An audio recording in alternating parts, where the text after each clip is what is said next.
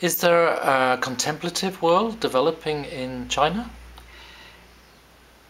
Yes, there had been always a contemplative world in China.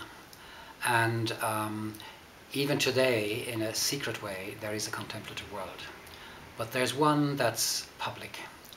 And the contemplative world of China, the Church of China, whether it was Protestant faith or Catholic faith, and indeed the resurrection of the other faiths in China, is, in my view, due to one thing: the providence of God.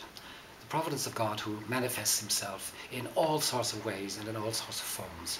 And I'm meeting that all the time. And one particular way was an encounter with a woman whose family had suffered a lot.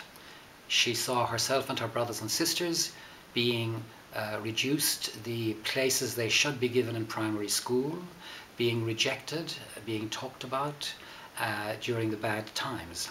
But notwithstanding all that, her faith developed with the devotion to the little flower and through the support of her parents and grandparents.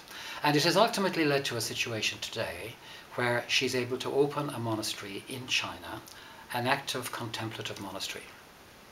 This will be the first since 1949, and she has now 2 young people working with her, and the monastery is almost complete. And because of the situation in China, it has to be a monastery linked with a nursing home.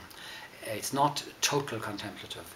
But this can be a place, and she wants it to be a place, where people of all faith and people of truth can come together to explore the great truths in Chinese history, whether they're secular truths or whether they're truths of the faith, and bring them to bear in the Chinese situation today that's dramatically changing from what was a rural, rustic situation 35 years ago to a modern, industrial, capitalist situation, even though it's not called that. It's called socialism with Chinese characteristics.